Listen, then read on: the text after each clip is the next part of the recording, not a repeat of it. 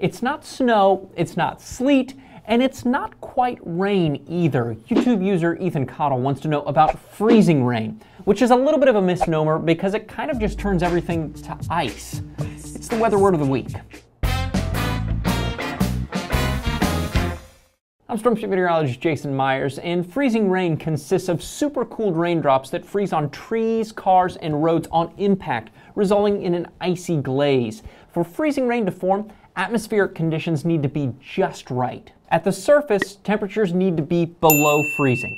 Near the clouds, temperatures are also below freezing, so snow forms. But in between the clouds and the surface, there must be a deep layer with above freezing temperatures so the snow melts, turning into rain before it can instantly refreeze into ice.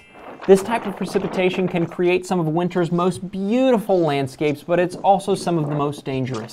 Significant freezing rain events are called ice storms, and storm is a perfect term. A small amount of ice can bring down tree branches, cause power outages, and of course, crashes on the road. So what weather terminology have you been dying to know about? Let me know in the comments below, hit me up on Twitter, or send me a message on the Storm Shield Facebook page. Thank you for watching. Please like the video and subscribe to our channel. I'll see you in a week.